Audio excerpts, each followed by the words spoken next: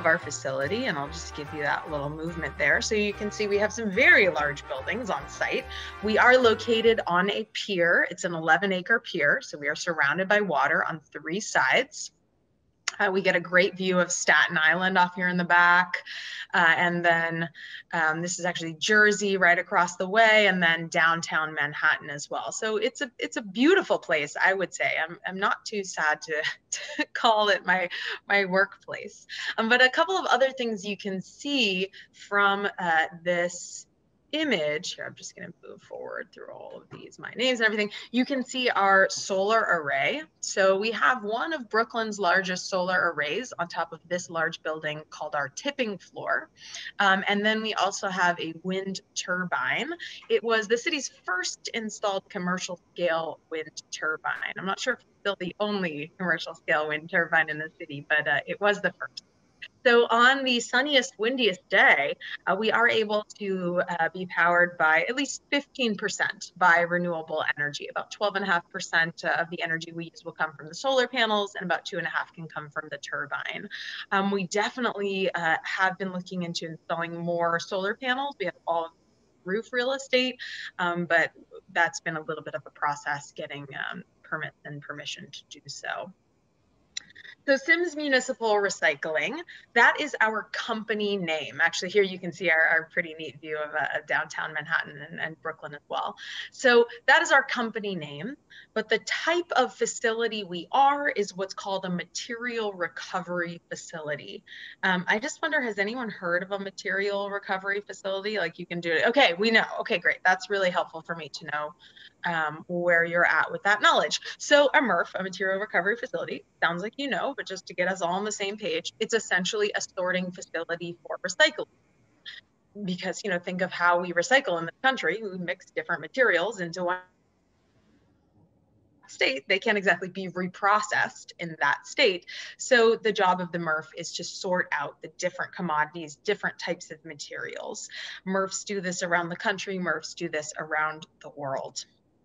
So this MRF, located in Sunset Park, Brooklyn, our job is to receive, sort, and then sell New York City's recycling.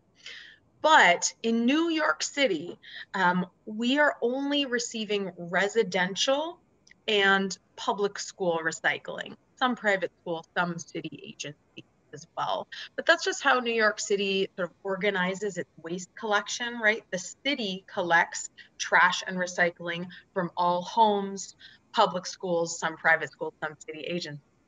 But if you are a business, a restaurant, a store, an office building, you have to hire a private company, a private carter or hauler, they're called, to collect your waste and collect your recyclables. Those recyclables will not come to us. They will go on a similar journey as to what I'll talk about, but not through Sims.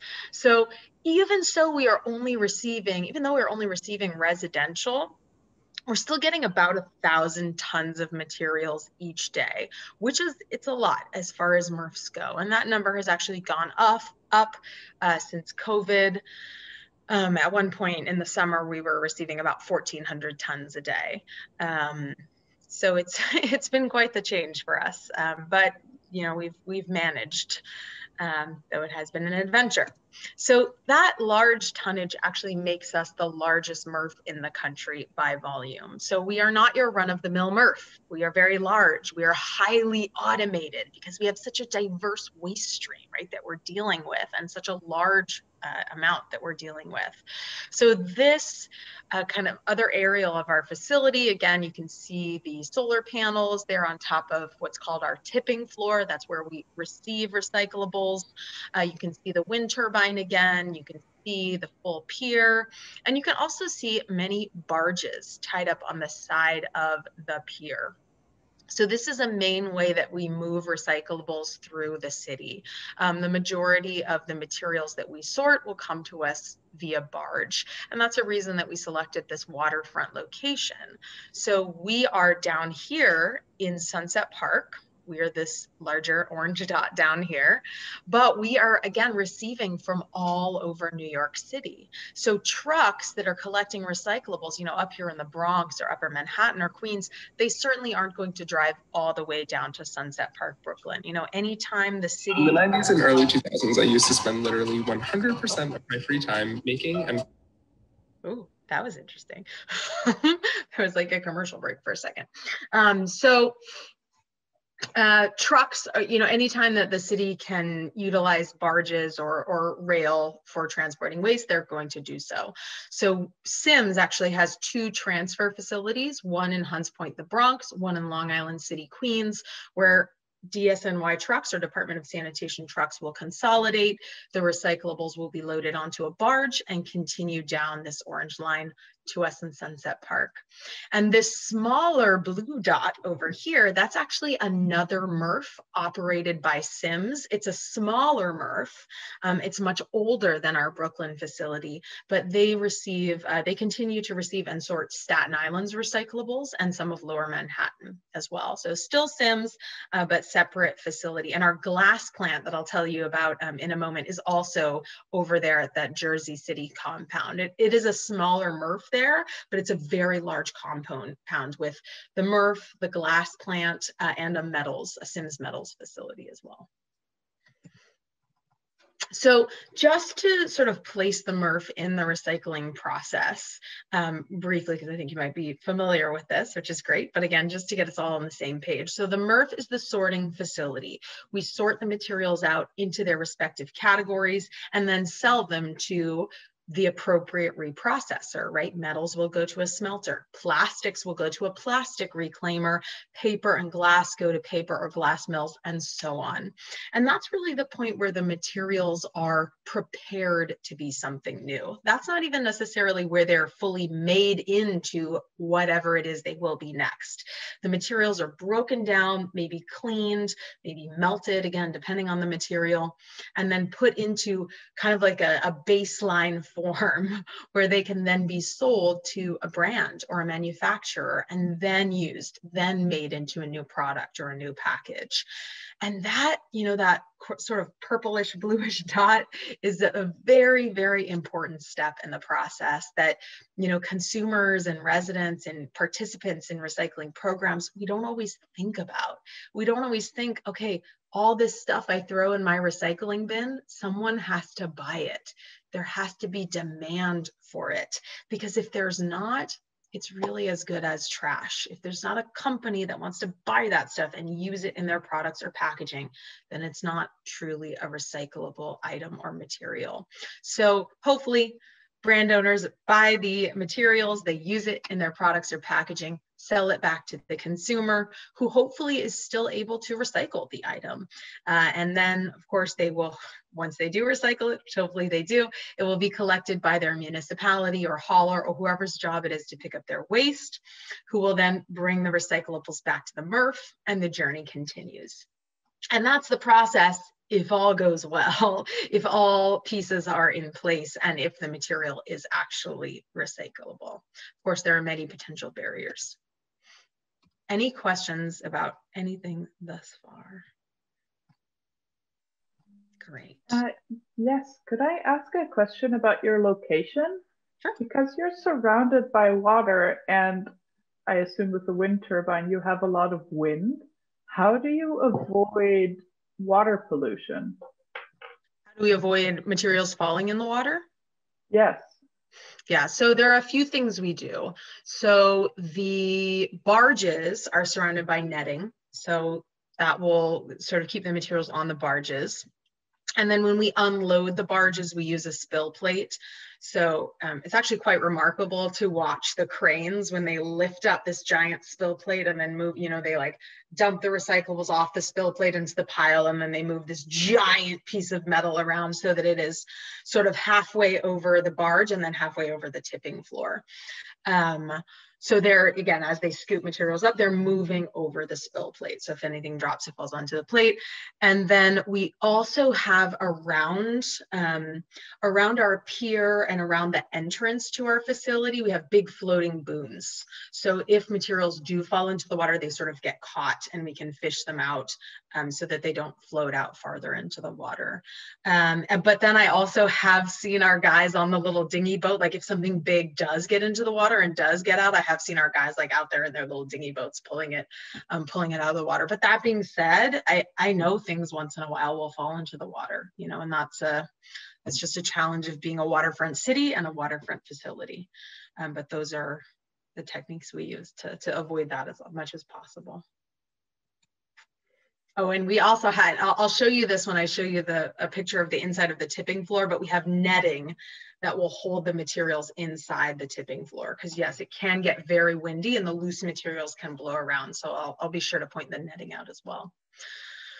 So another quick question, is anyone in New York City right now? I never know with Zoom. Okay, cool. Okay, the people I can see, can you do a Zoom hand if you're in New York City? Like put up the little yellow hands or thumbs up or something. Okay, a few. Okay, cool. Like someone's clapping. Yay, New York City. So I can't do one of these presentations and not review what we recycle in New York City. But since some of you might be elsewhere, I will also talk about, you know, common trends of what tends to be the case in other programs as well, and common similarities or differences from recycling program to recycling program, because it is different depending on where you are in the country, in the world, in the state, in the county sometimes. Recycling programs differ because, you know, different locations have different needs and different capabilities. So everyone can't, you know, all programs, all areas can't operate the same at this time. So in New York City, we have what's called a dual stream recycling program, meaning residents are to separate their recyclables into 2 bins. Much of the country operates single stream recycling programs where all of these materials go into 1 bin. I'm actually, you know, full disclosure, I'm not even in New York right now. I'm in California. It's very sunny and nice outside. Sorry, guys. But I am, you know, there's single stream recycling here. I can't tell you how difficult it is for me to put my paper in the same bin as the metal, glass, plastic. But in New York City, we separate it out. So in the blue bin, in New York, we accept 4 types of materials: metal, anything that's metal, anything from a tiny bottle cap or key to a large refrigerator or air conditioner. Anything that is mostly metal, you may recycle in New York City. We have the ability to sort it, process it, and sell it, so we will take it. Many recycling programs accept only soda cans and soup cans.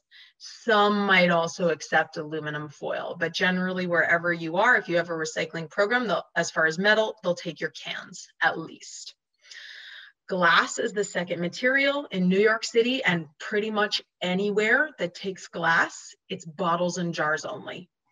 Because the companies buying the glass from us, they are making bottles and jars. So that's the type of glass they need.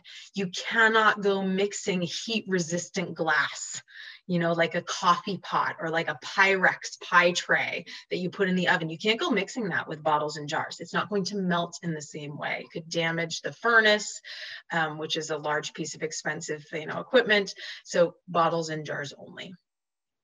And then cartons are the third item. Many programs don't accept cartons.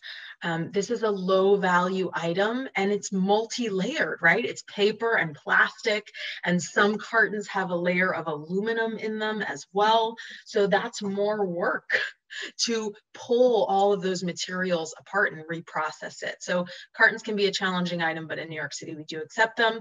And then rigid plastic. So in New York City, you may put any rigid or hard plastic into your recycling bin. Any plastic that keeps its shape, you know, when you set it on the counter, it doesn't just sort of deflate or fall over. But many programs only want bottles and jugs, you know, like water bottles and like milk jugs or detergent jugs, because those are the plastics that have the most consistent market. They're easiest to sort for, they're easiest to sell and reprocess. But in New York City, all rigid plastic. Any questions? What do you do with the, like, people? I've accidentally put in plastic bags before. Does the whole thing just stop and the, you know, goes on fire or something? I mean, yes, the whole thing explodes. No, the whole thing can explode if you put batteries in there. So never do that. Hopefully you know that. I'm sure you know that. As it says here in the metal section, no batteries. The plastic bags won't necessarily explode at all, but they can definitely get quite tangled up in the equipment. And you know, it's estimated we receive about 30 tons of plastic bags and plastic film per day, and we just have to throw it out. So that's just more cost to us, because we pay for you know, for our waste. We pay for what we have to landfill. So if you want to recycle your plastic bags and your soft plastic, many states have take back programs where you can take it back to like Target or Walmart or Stop and Shop or other larger stores like that. I know that's been a little bit challenging during COVID, but that should start back up if it hasn't yet. And then I just see, so food contamination someone is asking about. So on these materials, the metal, glass, hard plastic, and cartons, it's really best practice to clean your recyclables before you put them in the bin. That being said, in New York City, if there's a little bit of food waste left on them, it's okay. Some recycling programs might be a bit more strict because their buyers might be a bit more strict. You know, whoever's buying the stuff from them might say, no, we need it to be clean because that's what our equipment needs. Different places, different facilities will have different abilities, and so different restrictions. Clean it out, but don't waste water is what I say to New Yorkers. Aluminum foil or plastic that still has food on it. Yeah, Hillary, again, in New York City, it's not a huge deal, but best practice to clean it a little bit. You know, you don't want to attract little friends to your recycling bin. You don't want to attract pests. How do you review the numbers of plastic items and packaging? So if you're asking Summer about how we review them at Sims, I'll show you in a moment how we sort through the different plastics.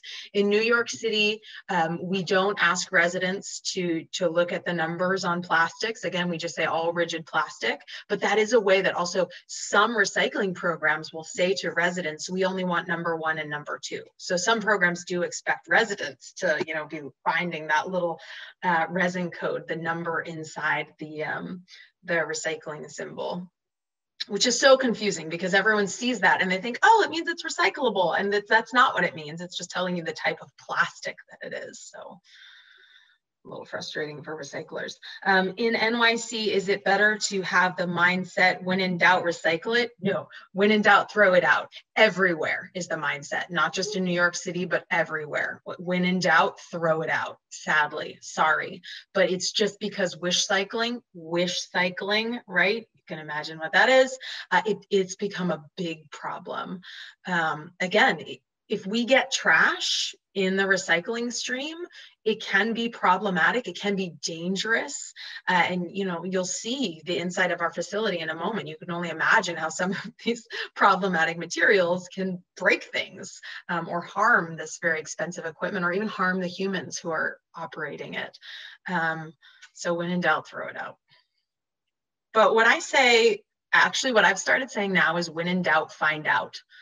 Because it's generally not, you know, we have the internet. It's generally not that hard to look online and see what your program accepts and how they want you to set it out.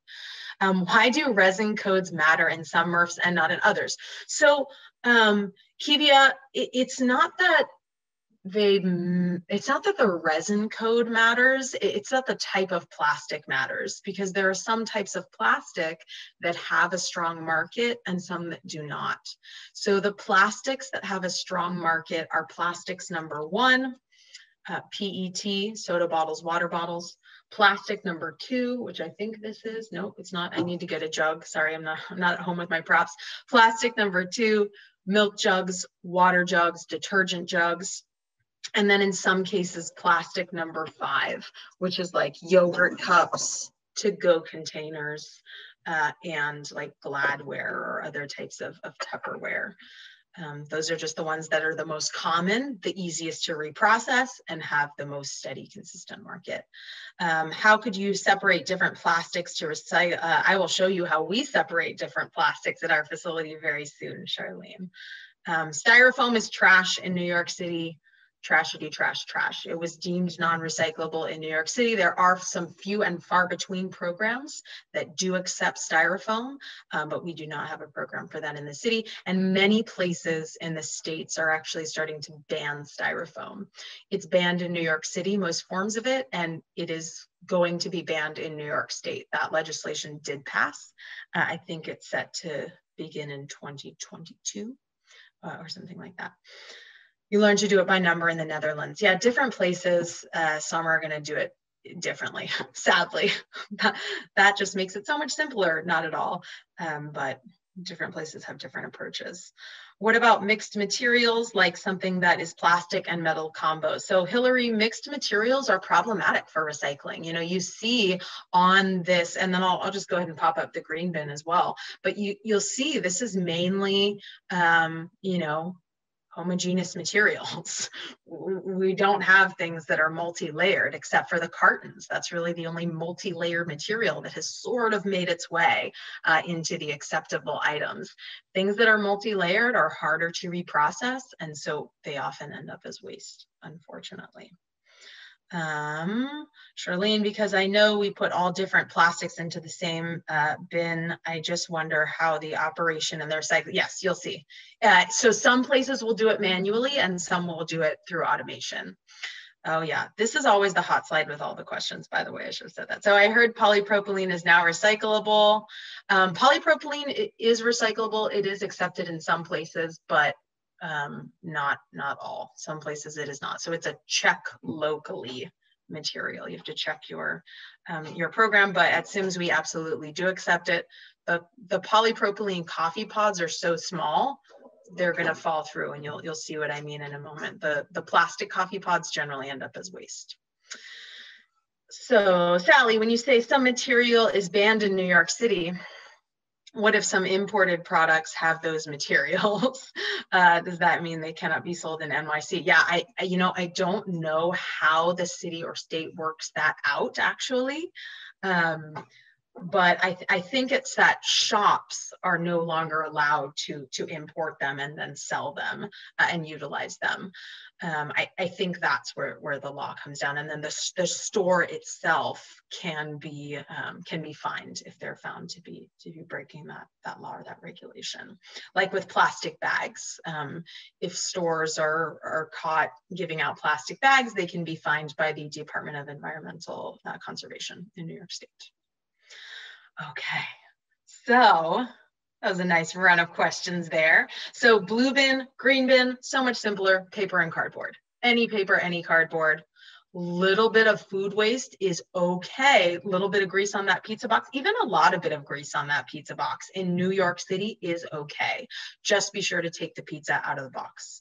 Sounds obvious, but see people mess that up a lot. Okay, one more question from Sue. How much non-recyclable material do we receive? Good question. Wondering how well-informed residents are. Some cities don't have the most transparent policies or don't provide enough education. Yeah, I mean, I would say in a lot of cities, the education is out there. It's just not, as a resident, you have to go and find it. You know, the recycling program is really convenient. They come right to your house, but the educators don't come right to your house. You as the resident have to go out and figure it out. So in New York City, about 20% of what we receive at Sims is contamination, unfortunately. And that number has gone up during the pandemic. It might even be a little more than 20%. Yeah, that's a lot. Seeing Julia's face, I'm not sure if it's a reaction to what I just said, but that's how I feel too. It's a lot, and it's gone up. It's not ideal. It's not great. A lot of that is bowling balls though. So everything else goes into the trash. What a nightmare. Yes. Everything else other than these 6 materials will be a trash item. However, for a while in New York City, we had this brown bin program. We had an organics, a compost program. It wasn't citywide. It wasn't mandatory, but yeah, if you feel queasy, I know, Sue, it's going to be okay. We'll figure it out. So the brown bins, we were putting in anything compostable. Any food scrap could go in the brown bin, any food soiled paper, any compostable plastic could go in that brown bin. But the program was very expensive for the city and participation rates were low.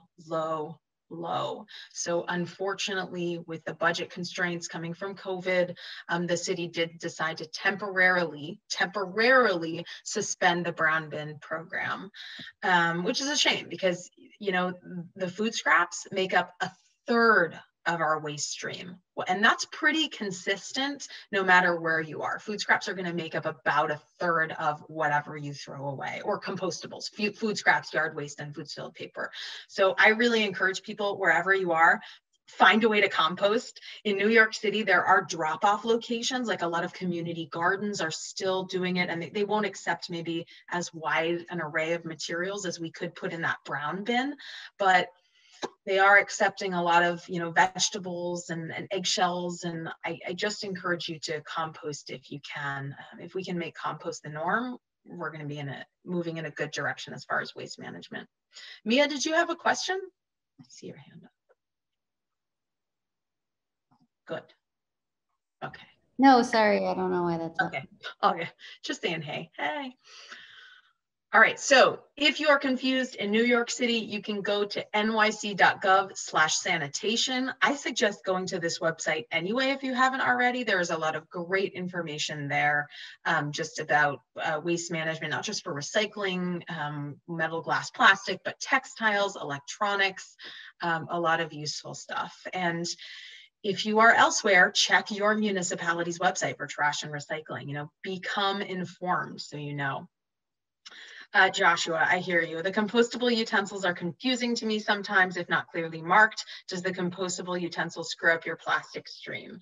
Oh yeah, we don't want compostable utensils in the recycling stream because we don't have a market for it. So we're not sorting for it. It doesn't cause a huge problem for us per se. It's just, it's going to come to us and end up as trash because we're not pulling compostable plastics out of the waste stream.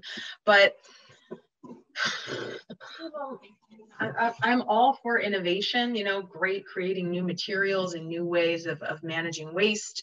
The trick with the compostable plastics is they can only break down in industrial scale composting facilities, and not cities are starting to have these programs and utilize these facilities. It's just, we're not quite there yet. So it's like the whole system isn't in place yet. We're kind of catching up.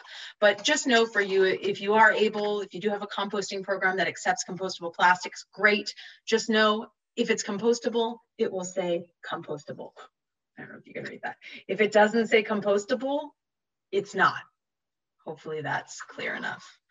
Okay, a couple more questions. I feel like I've seen cardboard, paper recycling collected on the street in clear plastic bags. Is this the default collection method, and do the bags get landfilled? So I will talk to you about the plastic bags. That is how we manage collections in New York City. Much of the country does not use the bags, but it's what we do in New York City, and I'll tell you why in a moment. You do vermicomposting, awesome, in your apartment. Just as a tip for people that find composting difficult now. Yes, and that's great. If you're able to do that, I would love to do that. Maybe under my sink, because I think my pets would get into it. But you know, there are ways to just do it yourself. If you have, actually I have a friend who's staying with, who we were bubbling right now, who just had a little bucket on her fire escape, you know, that she would just do compost with, right in Queens, right in New York City. So there are ways if you have the time and the ambition to do it. I encourage you to explore that. So After the thing goes in the bin, now we get into the good stuff.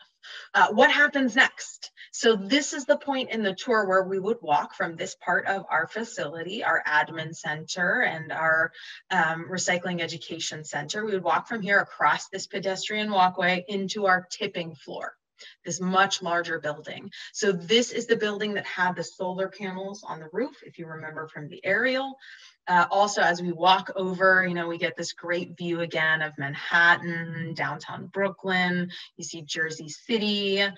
This is us going over the walkway again. There's the Statue of Liberty. She's super small, but she's in the background there.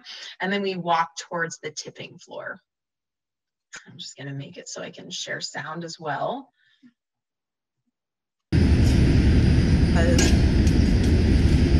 As you start to walk in, start to hear the sounds in the background. And then you kind of smell this really unique smell. The kids say it smells like pickles. And then you walk in and you see the pile.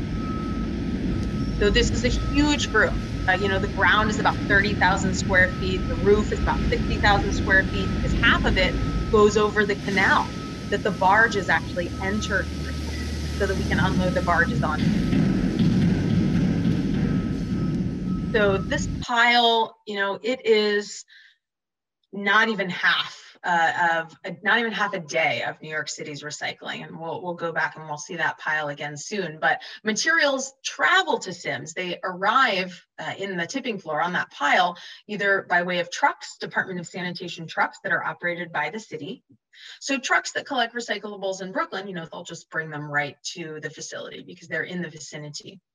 And then again, recyclables collected farther away will come to us on barges, and the barges are operated by Sims. There are barges. They'll be pushed down the East River by tugboats, and you can see the netting around the barges there as well. And then materials arrive. So in the background, I'll turn a little.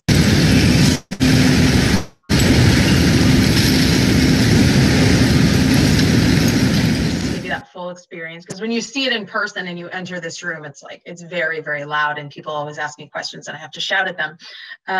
But again, this is where we receive materials. The crane is unloading the barges, tossing material onto the pile. So just quickly, I see from Sally, my trick with compostable plastic is to save them and bring them with me if I'm ever going to visit Whole Food and Sweet Green Salad Bar. They have a composting bin for them. That's good to know. That's really good to know, because I guess they're probably giving out that compostable ware, so they have a bin for it as well. It's cool. I will remember that. All right, so again, this room is called our tipping floor. I can show you more of it. So there's the pile. There's the mountain of materials, less than half a day of New York City's recycling. But if you look closer, you can see it's actually two piles, because remember, we separate our recyclables into two bins.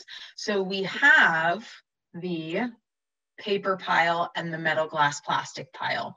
And again, at Sims, we are receiving 100% of that metal, glass, plastic, MGPC, metal, glass, plastic cartons.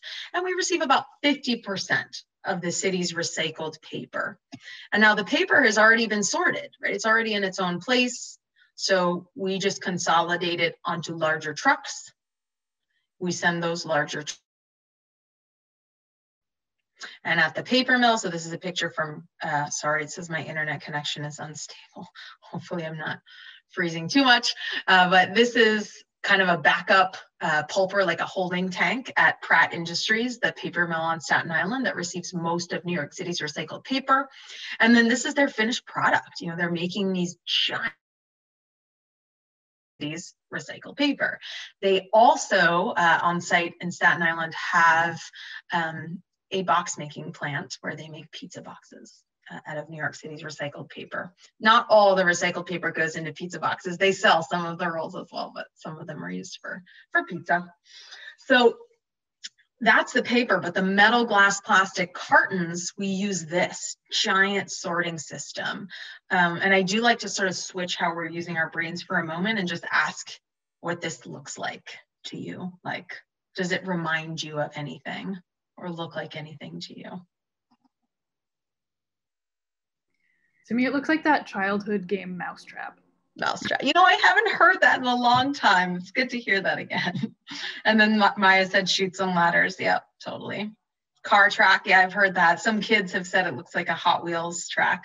Assembly line. Luggage sorters. Yes. People have said, kids have said airport before as well. Or some kids said shopping mall once. And I thought, oh my gosh, such a stressful shopping mall. But could be. So this is what it looks like in person and what it sounds like.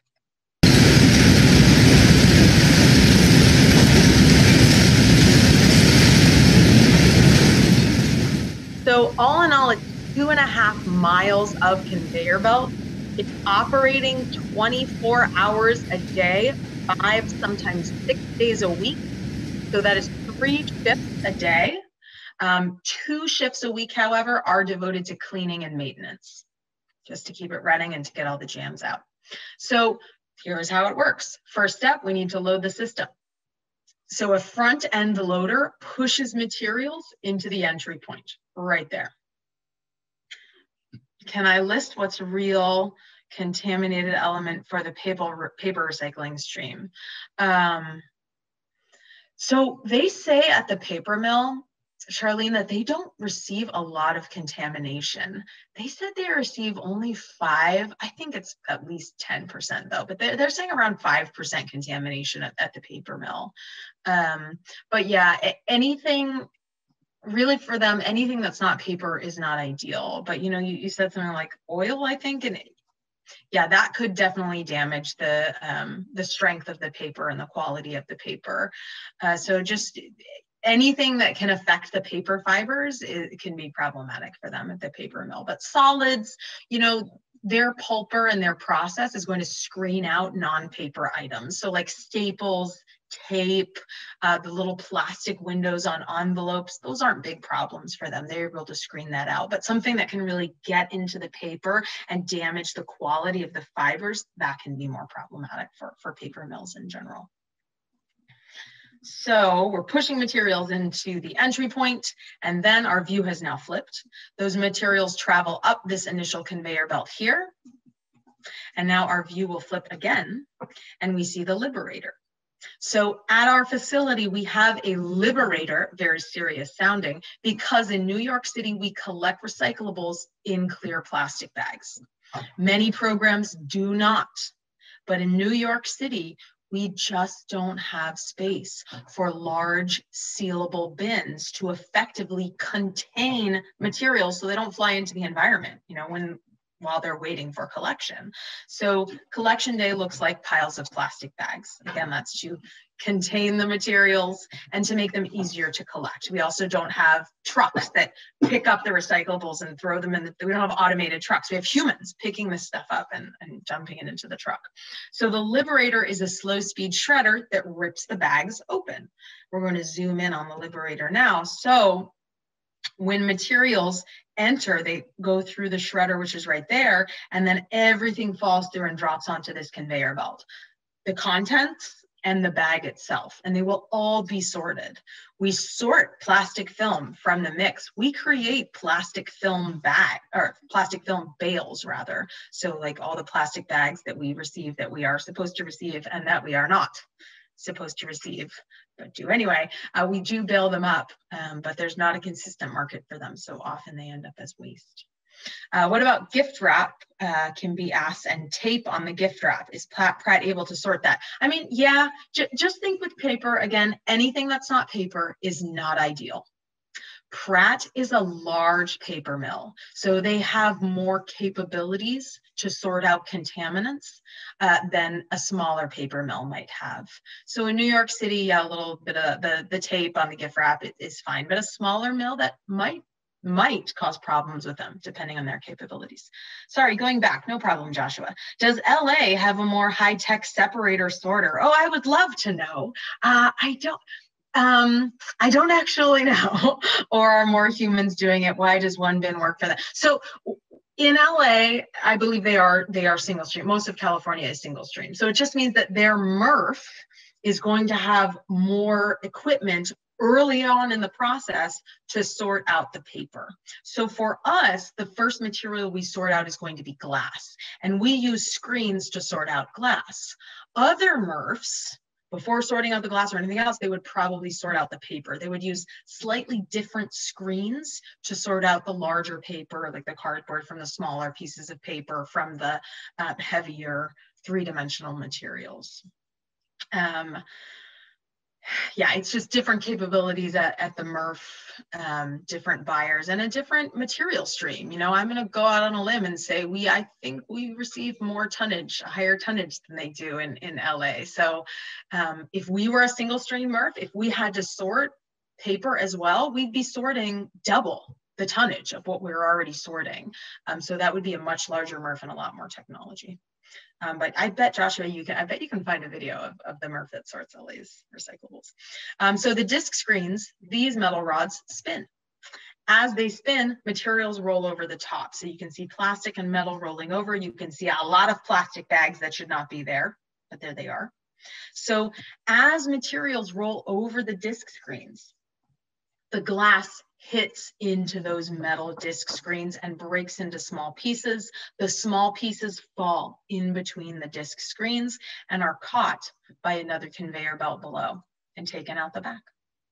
So this is a great way for sorting out glass. However, maybe you have thought, oh, wait a minute, everything that's small is going to fall through those disc screens, and it is. So this is one reason we say, you know, leave plastic caps on plastic bottles. All plastic stays with plastic so that it doesn't fall through and end up in the wrong stream, end up with the glass. But that glass is headed for our glass plant. Remember, that's at the Jersey City compound where we are using magnets. So there's a magnet here on this conveyor that attracts all the ferrous metal from the glass stream. So these little bits of metal will be recovered. There is an eddy current or a reversed magnet that repels non-magnetic metal. I know they're very small pieces, but you can see some things flying over. That's non-ferrous metal being ejected from the glass stream. And then we do use technology that scans the glass by color, and then air jets shoot the different colors into different places. So this computer scans it, and then we'll sort, so we'll have only clear or only brown or only green, which raises the value. Generally, we're only selling the clear glass or the flint to bottlers. The brown or green, depending on demand, it may or may not go to bottlers. More likely it's going to be used for construction projects. Okay, so Nespresso, a while back, time is very strange right now, but definitely over a year ago, Nespresso invested in our facility. They invested in New York City because they're little Nespresso pods. They're like aluminum with the coffee, with the grounds inside. And they do have a take-back program where you can send all your pods back to them and they will recover the grounds inside in the pod itself. But they thought, well, let's make it easier for all New Yorkers. Let's start with New York City, the biggest city in the country. So they invested in our facility and they put in our glass plant a stronger eddy current and a special shredder that would shred the pods so we could remove the grounds. The downside for us is that we aren't able to recover the grounds. The coffee grounds do end up as waste when they come to us, but it's that level of convenience where hopefully more New Yorkers will participate, so more will be recovered. And we are able to then sell and recover the aluminum. So I don't know, there's like a cute little thing. It's kind of cute.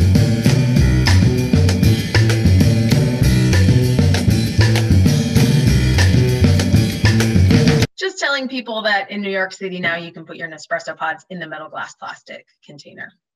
More companies should be putting it. Yes, more companies should be investing in recycling, and some are. Many are making commitments and are figuring it out. We're sort of in that turning point moment now where more companies are jumping on board. I was thinking the same thing. Color scanning. Oh wait, what did I miss? Optical sorting.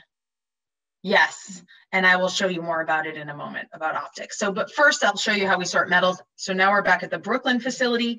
We have a large spinning magnet that pulls out all ferrous metal. And then we use an eddy current, again, like a reverse magnet, to repel the non-ferrous metal and shoot it, eject it from the stream onto another conveyor belt. And then for plastics, That's where we use optics at the Brooklyn facility. Oh, sorry, ballistic separator, also very cool. Check this out. It's like a party. And you can see softer two-dimensional items float to the top, but three-dimensional items roll back to the bottom. So that's how we sort contaminants like plastic bags and other plastic sheets and paper from bottles and containers and three-dimensional stuff. Yeah, ballistic separator is fun. But optical scanners. So materials fly by on the conveyor belt and then they pass under. You can see this little line of light right here. So that's the optical scanner. It uses near infrared light to identify the chemical makeup of materials as they pass by. So when it finds what it's looking for, it turns on a jet of air at the end of the conveyor belt that then shoots that item over a barrier onto another conveyor. So optical scanners with near infrared light, and then air jets or compressed air is how we sort all of our different types of plastics, cartons, and certain contaminants from our facility as well. Yeah, optical sorters or optical scanners. Oh, look, we get to watch it again. So there's the light, that's where the scanning happens. And then like a fraction of a second later, some things will be shot up. There's a whole row of the valves for air jets. How accurate are those scanners? 90 to 95% accurate, so not perfect. So that's why our last step in our facility will be humans doing a final check, our quality control specialists. So they'll remove whatever is in the stream that does not belong, you know, raising up the quality of our bales. Some MRFs, though, some MRFs will have humans as the first line of defense. For us, humans are the last line of defense. Everything, you know, goes over through automation first, and then the humans come in. And then once materials have been sorted, they will dump into one of our bunkers. It's like a holding tank, you can think of it. And when the bunker is full, the front door will open, as you see here, and materials spill out. So that's our PET bunker, and wow, it gets very full when it is full. And wow, that stuff just dumps out for like, it takes about 3 minutes for it to empty. And then the sorted materials will be fed to one of our balers where they will be compressed. So this is now, this is HDPE or number 2 plastic coming out of the baler. And remember, that is what we make at the MRF. You know, we're not cleaning materials, we're not reprocessing them, we're just sorting and baling. So some of the bales that we make, these are the plastic bales we make. We do also make a bale of bulky plastics like buckets and tubs and even recycling bins. If you have a broken or shredded recycling bin, you can actually recycle it if it's plastic or metal for that matter. But these are the plastics we are baling and selling. These are a couple of our metal bales, the ferrous, tin, and the non-ferrous aluminum bales as well. And they, of course, they all have different values. And those values can change. It is a volatile market, but aluminum tends to be very valuable, and HDPE natural is very valuable right now. That value has really shot through the roof. There's a lot of demand and there's not a lot of it available. So it's very valuable. So the bales are then loaded onto either rail cars. That's how our tin can bales will leave Sims. Quick question, does Sims get the material from bottle and can collectors at the grocery store? No, Kimby, that is, so anything that is taken to a redemption facility or back to a distributor or a store, anything included in the bottle bill is another name for it, will not go to a MRF. That has to make its way just directly to a reprocessor, I believe. And I think the manufacturer or distributor has to assist in paying for that transportation. But it sort of skips the MRF step in the recycling process. All right, and many of our bales are loaded onto trucks.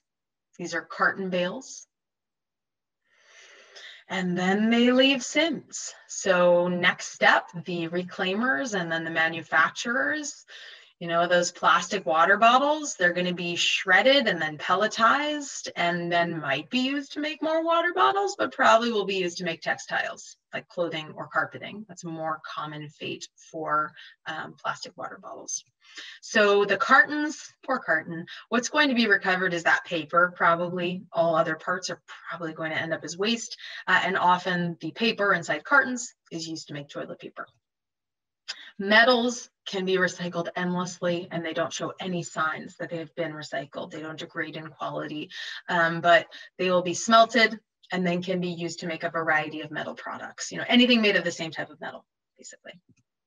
And then glass, clear glass will probably go to a furnace and be used to make another clear glass bottle or jar. But again, bottles and jars only.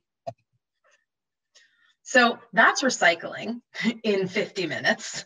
But I do like to punctuate this message with the fact that, you know, recycling is good. Recycling is helpful. Please participate in your local recycling program. Please find out how your local program works and recycle right. Take 5 minutes, look it up, be empowered, get the knowledge. But just know that recycling is a small piece in a much larger pie. You know, in the waste management pie, recycling is a little cute, yummy piece. Reduction and reuse are much larger, much more impactful pieces.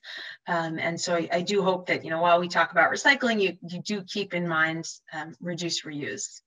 Reduce, reuse, recycle is not just a cute little catchphrase for kids to learn. These are practices for everyone to incorporate in their daily lives.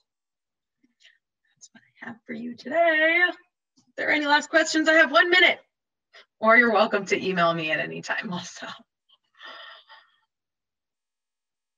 Are labels or adhesives a problem? Pamela, they sure can be. So that's going to be a problem in this stage. For us, actually, at the MRF, labels that cover the entire bottle can be a problem because our scanners are going to see this plastic, the label, not this plastic. This plastic is PET, valuable. This plastic is probably like LDPE. We're not even scanning for that. So we could completely miss this giant PET bottle, and that's just a shame. But labels and adhesives, if they don't remove easily in this process, you know, chopping it up and then pelletizing it, they can cause problems, definitely. What percentage of Sim's expenses would you say is for trash? Ooh, you know, that's a thing that they don't tell me, maybe because we don't share it. Trash and contaminated items, non-recyclables. You know, I think our largest expense is paying employees, I think, and then maybe managing all the large equipment. But waste is definitely a big one as well, unfortunately. Does Sims work with local policymakers? Absolutely, to help develop recycling legislation. Yes, yes, and yes. Specifically the EPR bill. Absolutely, yes. We have been advocating for EPR for a long time. Tom Outerbridge is our general manager and our our advocate. And he's been working with the Department of Sanitation as well to advocate for extended producer responsibility in New York State. There is some movement happening on that bill as well. So I definitely do encourage you to follow it and support it in any way you can. What materials don't have a market value at the moment that you think should be targeted for future development? Glass. Glass tends to have a low value and is it's expensive to move it. It's so heavy. So glass really has to operate in a local market. And that can cause problems for it. And glass is endlessly recyclable and a precious material. But the way we recycle glass in this country is maybe a little problematic. Breaking it when it could just be sanitized. But even keeping it intact and sanitizing it is going to require its own infrastructure and modes of transportation. It has to go to a facility to be sanitized and refilled, and complicated or just not set up for that direct reuse of glass at this time. Do we work with, oh wait, where did that question go? Do we work with Walmart on their efforts to improve recycling? We don't work directly with them, but I certainly do attend many of their events, and I do try to keep up to speed on what they're doing. They're working with the Association of Plastic Recyclers quite a bit. What they're doing just does seem helpful. Absolutely. What materials don't have a market value? Oh, I said that already. Okay, great. Sorry that I missed the Walmart question. And then so sad because glass has been recycled since the Roman ages. I know it is really tragic. So hopefully we'll get our act together with glass. Absolutely. Okay. The questions have seemed to stop. So I'll just put my email up one more time. Do feel free to reach out. If you know of anyone else that would benefit from a tour, we are offering tours for adults and students of all ages. We also offer corporate tours for packaging designers, which are like, those do include a fee, but we do like detailed consultations with packaging or product designers, telling them what about what they're doing is not recyclable or problematic. Follow us on the social media. We post educational stuff and fun tips and events as well. Do you think the shrink label will be better than pressure sensitive? It can. So what's better about the shrink label is that there's generally no adhesive. It comes off so much easier once it's gotten to the plastic reclaimer. The problem with the shrink label is the sorting. So if we can fix that sorting problem. Generally, the Association of Plastic Recyclers say that if no more than 75% of the container is covered by a label, the scanner should be able to recognize it. So that's the 75% rule. You're all welcome so much. Thank you for your time. Thank you for your attention. And thank you for your interest. And please do stay safe and healthy and well, and take care. And reduce, reuse, recycle. All right, I'm gonna stop sharing and have lunch. I think it's lunchtime.